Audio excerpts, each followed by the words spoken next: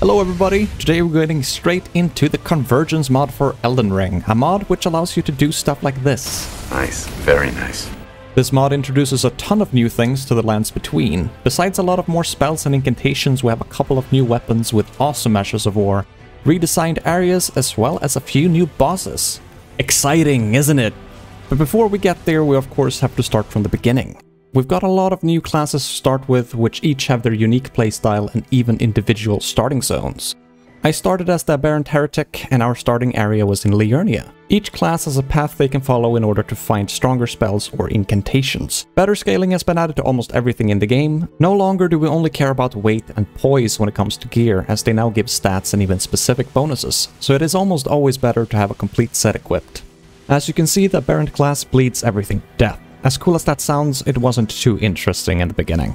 I went down into a tunnel and killed a giant for Beast Rune. This is the main gist of the mod and is how we get new stuff to throw at people. They come in different tiers, but that is all listed in the path notes. We can also find various remnants from bosses or chests. Remnants are turned into talismans at a grace, so finding them has become incredibly easy. Erdtree Sentries is one of the few new bosses added. Much like the avatars, they protect minor Erdtrees. The minor Erdtrees now have a unique teleporter activate when you kill the boss attached to it. With this, we can travel across all Erdtree locations that exist in the game, making it very quick and pain-free to get to the area you want to, as long as it's close to a Erdtree. All sentries and avatars also drop a remnant that we turn into physic tiers. There's a few new additions here: guard counter, critical and mounted damage, as well as stat increase to every single stat in various combinations. As I previously said, all classes have a new starting zone, so keep an eye out for new buildings or structures. This is where we get more paths to follow. There's for example a small windmill village added to Limgrave, which is the Godslayer's new starting area. A lot of the caves, catacombs and tunnels have some new designs and new enemies to fit their theme. Loving these changes as they make exploring just that much more fun. Enough of that though, let's return to our Aberrant path. After utterly destroying Darrowell together with Blythe and getting more thorn sorcery, I saw something completely new down below. The path through led to the stranded graveyard and our beloved Cave of Knowledge. Except, there is no knowledge to be found down here anymore. This is now a blood-soaked area with all sorts of blood-oriented enemies, even the Captain Prelates. I took this opportunity to try some new sorceries, and well, they look kinda cool, but were not really all too useful. Bit ironic that all blood enemies bleed very easily. I really hoped that they would have changed the Soldier of Godric to some blood-infused type boss, but instead there was another Bloodhound Knight down here. It wasn't even close. Right? With him down, we get a new weapon that fit our build perfectly. There was also a teleporter that took us all the way to the Shaded Castle, almost as if this route was made for the Thorn Gang. The Ash of War is also quite cool in this bunky stick. Over here we also find the Clean Rot set, which besides the attributes also gives a bonus to physical damage. In the Convergence, it's all about the path, and Elemer was on our list. With pure skill and raw determination, I managed to take him down on my first try. Okay, you got me. It looked a lot like this the first couple of times.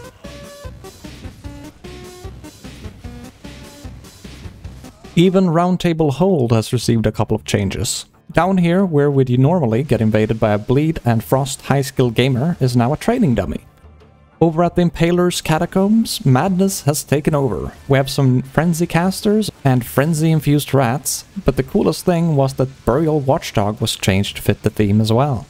Speaking of cool changes, one thing that I thought would be nice in the vanilla game was that the Leonine bosses who drop legendary weapons would wield them. And they do here, a very fitting touch to all in all a mediocre boss. There is a bunch of new teleporters in many areas. Castle Morn is no exception. This teleporter takes us to Warm Hug in the Shunning Grounds. A bit too early at this point, but makes sense lore-wise. In general, there has been a big lift to all different types of dungeons. Here in the Earth War Cave, we have another new boss in the Winged Dame. At this point, the Thorn build was really starting to come together with bleeds blocking left and right. An important piece of this that I have not touched on yet is the Heirloom Remnants. They turn into some of the best talismans available. Put these together with a stat increase from armor sets, and you can quickly gain so much more power. When fighting Godric, I noticed that he had gotten a lot beefier, but unfortunately for him, all we do is bleed, bleed, bleed. He drops a couple of new things, a keystone to the forge, as well as his Great Rune. We need 5 of these keystones to burn the Erdtree. All Great Runes are now good to go once received, so no need to go to Divine Tower. In the Convergence, his rune gives us 10% HP and 10% more runes. With Enya locked up, get the Elmer set, and with Godric's Remembrance we can buy his axe and dragon head, without even using up the Remembrance. With the set and heirlooms we move over to Liurnia. Some new encampments are added and is a perfect place to test our new spells. Had such a good time exploring these new places in the open world. Let me know if your favorite changes here in the Convergence mod. Rhea Lucaria was pretty much the same. Renala no longer wears her strange hat, so her fashion is up to date. The Grace is now outside the library, so if one would die, there's no long annoying run back to the boss. This is where we say goodbye to our thorny ways and look elsewhere. A perfect opportunity since we can easily respec here at any given time. From bleed to bleed, I know, but trust me, this is way cooler. Our first stop is at the Road's End Catacombs. Out of all things, I didn't expect a bloodbird to be in here, even though it was a little buggy and got stuck everywhere. We swiftly take care of the poor snail and get some new incantations. Our attire was no longer appropriate for our build, so it was time for a costume change. Everything that is done is with the path in mind. Part of the path, part of the ship. The Blood Boon spray was my new favorite addition to the kit. Good range and leaves a bloody trail. Very nice. At the end of the Poison Cave there is another teleporter, this time taking us all the way to the beloved Lake of Rot.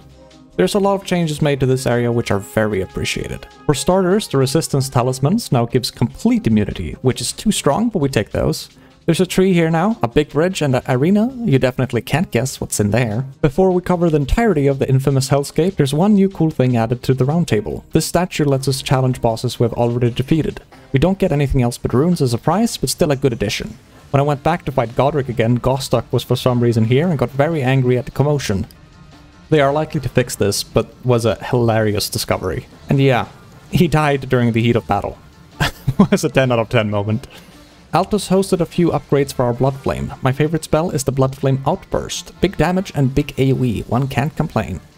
In the Windmill Village we find the Godslayer's Seal, piquing my interest just a wee bit. I also found a new legendary weapon in a tunnel and decided to give it a shot, saying goodbye once and for all to our blood shenanigans, as I swapped my build to fit the bill and decided to give one more sorcery a try. The Dragonkin Ice Stuff. Yeah, that looks cool. With our new setup, I paid a visit to the Fringe Folk Hero's Grave. There is no horse chariot here anymore, but a lot of claymen and Albinoric archers, as well as some Nox monks. The Ash of War on this axe is so damn cool. With the axe in hand, I returned to the Rot Lake. As you might have guessed, it is the Dragonkin soldiers sleeping in the middle of the arena. The only surprise here was how terrible this sorcery really was. With that failure out of the way, the path forward was clear. Incantations. It was time to become a Godslayer. At this point, the hardest part was finding all the gear pieces I wanted to equip. Liurnia's Divine Tower was the first stop of our ascension. Let's try these bad boys out. Yeah. The Firestorm sucks. Okay, the Black Wave is a bit better. I went to the Jail Cave to get a feel for everything. This place was now a Frenzy Cave and hosted a Frenzied Troll as its boss. Out of all things, the Godslayer's Sickle was for sure the best. Basically being a stronger carrion slicer with damage over time effect. As a reward for our troubles, we picked up some Frenzy spells and gear. These will come into play later. Besides some redesigned dungeons in Caelid, Redmane Castle has also gotten some changes. We now enter through the actual gate instead of going around the cliffside. It is still very loyally protected by Redmane soldiers, of course. The boss here is a completely new entity. Duck, the Starcaller Lord, now descends from the skies to protect the courtyard, wielding Ruin's greatsword like a complete berserk with a gravity twist. Thus far, one of my personal favorite new bosses added in this mod. The Godslayer path now takes us to Caelid's Divine Tower. You know the one where you fall and roll down?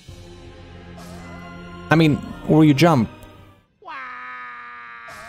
Trust me, we totally got down without too many problems. I forgot to mention this, but the Godslayer Seal has superb holy scaling, and that is why I'm using the Triple Rings of Light as a solid range option. Here is where we get the better Godslayer set from the Apostle. We still had a lot to prove to our brethren, so we had to take them down to steal their powers. Somebody must have had a laugh designing the Black Flame Mortar, as it's almost impossible to land on anything besides the ceiling. The only change in the manner is the fight versus Rykard. It is no longer a gimmick fight, as we now fight him without the Snake Spear. A better zoom is a warm welcome, as we can now actually see something. His rancor of incredible bullshit still exists. We still have one more stop in Altus before entering the capital. In the Orisa Hero's Grave, we find the Earthbreaker Seal for bestial incantations. They have also removed all but one duo fight. I'll let you guys guess which one is still present. I made another quick change to try some Dragon Cult stuff out before entering the capital. One big change is this route stretching all the way down to the Path of Rold, serving as a great shortcut to the Snowy Lands. There is another new legendary weapon here as well. Let me know if there's some that I've missed. Godwyn's Cragblade is a twin blade with a unique moveset and Ash of War. If anything, I think this was the game telling me to commit to a Dragon Cult build for now. Just look at that dash attack. Nasty. Where we usually fight the Spirit of Godfrey is another new boss, Sigurd the Knight Captain.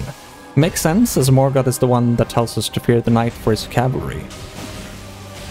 Sigurd's moveset is pretty much the same of a Colosseum Berserker.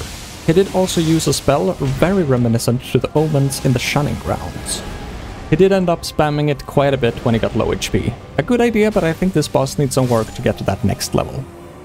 After defeating him, I noticed something strange. A cavalry horse. Just standing there. My best guess is that Sigurd is supposed to be riding on it during the fight, but it has not been implemented yet. During the fight with Morgoth, we had a fabulous display of what Godwyn's Cragblade is capable of. When it is buffed with lightning, the heavy attack changes to an incredibly strong combo attack. Poor fella did not stand a chance. The path note also listed that an invisible scarab is hiding our best Dragon Cult set. With our attire good to go, I remember that I had not explored much of the Dragon Burrow. My first plan was to check if the routeway had been changed. There was a new jump pad here, which made it way easier to get down. A whole new arena is here, even presenting a new grace. This is also a good time to talk about all the new various buffs that are a big part of the Convergence. Each class has up to 3 buffs, but you can mix and match as long as you have the requirements for it. All classes also have a debuff that you throw on the enemy to make it weaker to your element. In this case, it's lightning. This is where that gargoyle who normally stands outside of Goronk's house has been moved. Pack all the buffs, debuffs, physic, and bonuses from gear and talismans together with a ridiculously powerful incantation, and this is what you get. The power to kill a god. In this case a gargoyle, but still a display of how it looks and feels playing this mod in the late game. The boss has not simply been moved here to display a cool new arena. It also serves as an alternative way to Farum Azula. Awesome, right?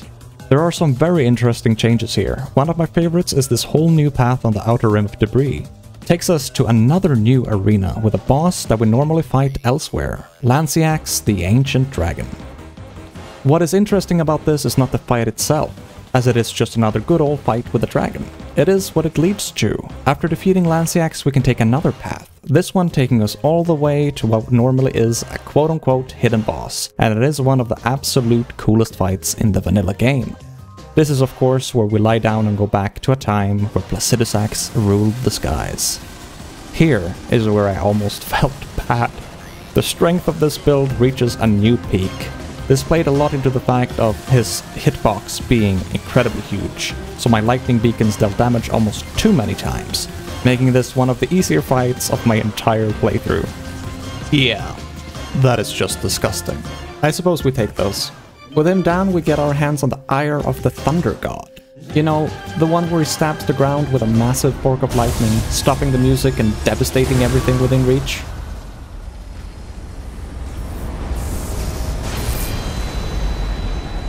Yep, we can use that spell. Sure, it doesn't stop the music when we use it, but definitely one of the coolest things I've ever seen in a video game. As I've previously mentioned, all duo fights have been removed. We now fight Sira, Blade of the Ancients, instead of the Godskin double. Sira fights pretty much like any of those tiger things that are all jumpy with a blade, except that this guy has a red lightning and deals a crap ton of damage. It did not help that all of my damage was also lightning. And unlike all recent boss fights that I've shown, I could not cheese him with the lightning beacon as he was just moving around way too much. So I had to do it the old-fashioned way. Defeating him, we get the last of the spell runes for the Dragon Cult, as well as a new weapon. A halberd with lightning affinity, as well as an Ash of War that basically turns us to a madman thrashing about. Hilarious, but effective. The 2 last spells that we got look very flashy, but were not that practical to use. Now for our last stop in Farum Azula, Goronkith. I was really hoping that the Convergence team would have given him 2 full HP phases, but that is unfortunately not the case. Simply just standing below poor Malekith and spamming R1 is all it takes to dispose of him and get our last keystone, his weapon and the Black Blade incantation. In honor of Goronk, I decided to at least try the beast stuff out. On the way to a beast rune, I found the Stone Claws, another new weapon with a new Ash of War. Protecting said rune was myself. We had an epic showdown, but in the end I was the better me. Sorry me. As for the beast incantations, the Crucible Spear is a pretty cool one, but compared to all the other stuff I've tried on my journey, I was a bit disappointed. The Stone Claw's Bestial Mauling, however, is strong.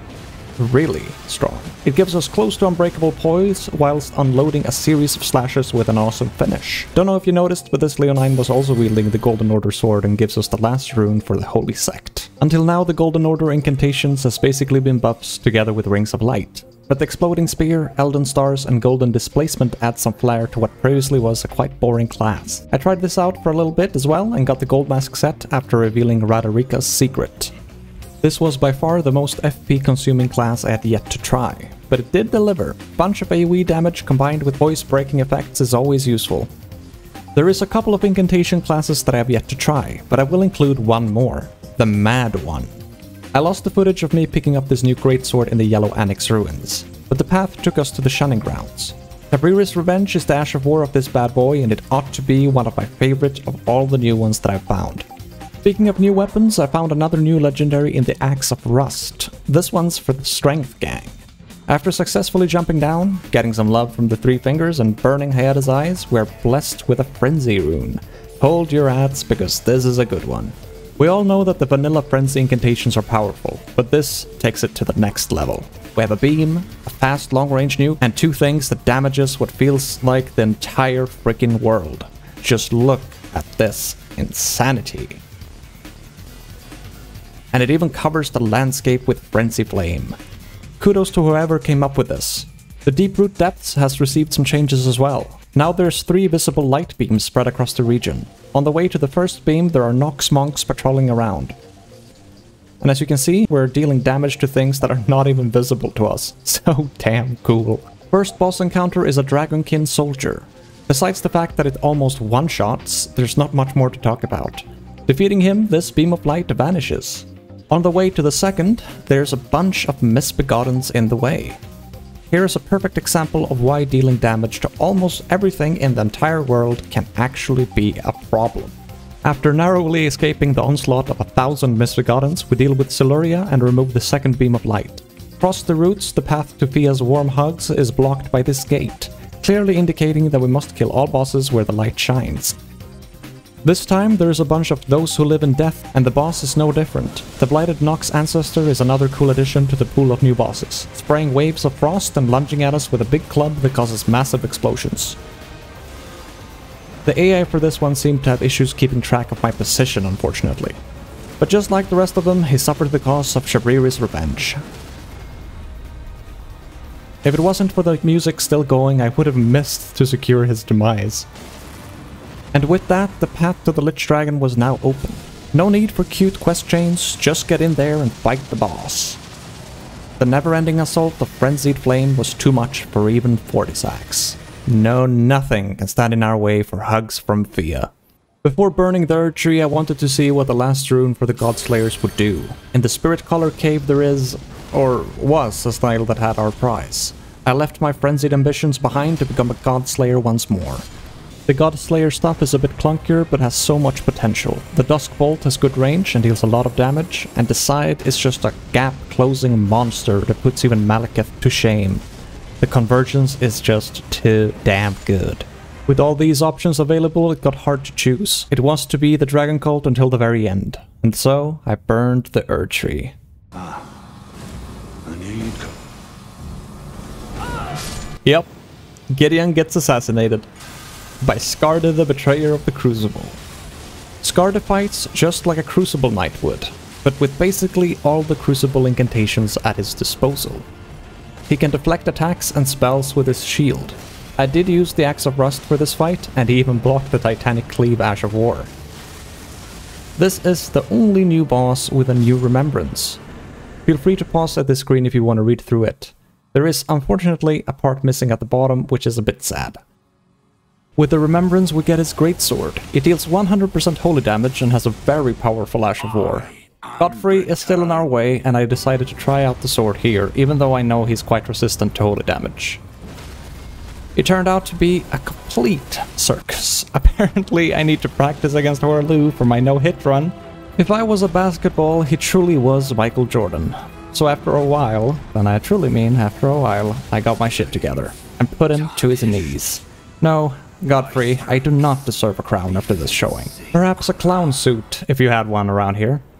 As a true gamer, I put all the blame onto the sword. I picked up Godfrey's axe that I have never before tried out, so I can't say if it has been changed, but it had a really cool Ash of War, even though it is super slow. Luckily, Radagon is susceptible to having his poise broken, so it worked out.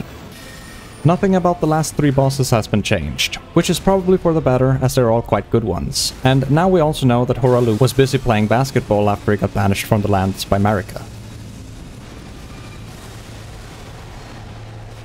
And oh yeah, one thing is new.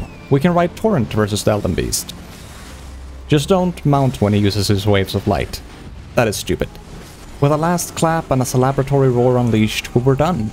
If you have not yet tried out the Convergence mod, I strongly suggest that you do it. There's so many cool changes. Perhaps not if you only play melee builds, but even still, a bunch of cool changes all around the game. Thank you so much for watching, and I hope you enjoyed it as much as I did. Don't forget to like and subscribe if you enjoyed this content, as I have a bunch of things planned for the future. Keep an eye out for live streams, and come and say hi if you've got the time. Let's hope Melina doesn't find us after we ravage the lands. Take care, and I'll see you guys in the next one.